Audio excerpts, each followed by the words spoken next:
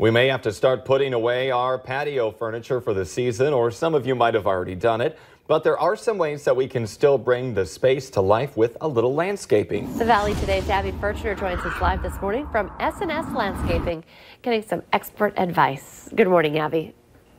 Good morning, Lisa and Jordan. I'm here with Allison Burcham with S&S Landscaping, and I know that a lot of people this time of year think they got to get rid of all their plants on the patio, but that's not necessarily the case. There are some ways that we can protect them throughout the winter, and I know you have a few products here that can really help with that.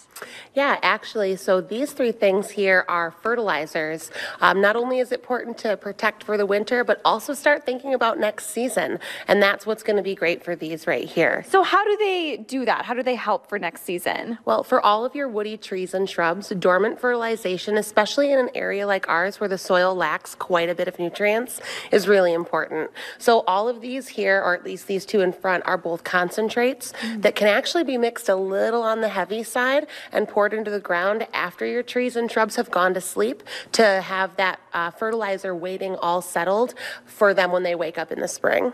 And I know too, you were talking about like using snow even to help kind of compact things. What are some other helpful tips you have to keeping your shrubs nice and clean throughout the winter? Well, protection is really important, especially with how cold it gets here. So the best thing to do for your perennials, your shrubs, and your trees is going to be adding extra mulch this time of year. You can also use leaves from the trees that have fallen and dropped in your yard instead of bagging all of those up.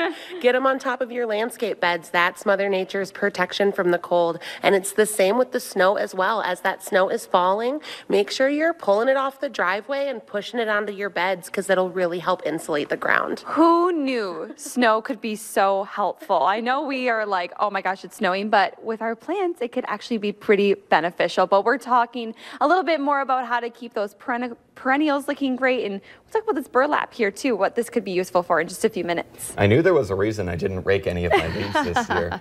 Neighbors might not like it, but the grass sure does. Abby Furchner reporting live for us. Thank you. It's now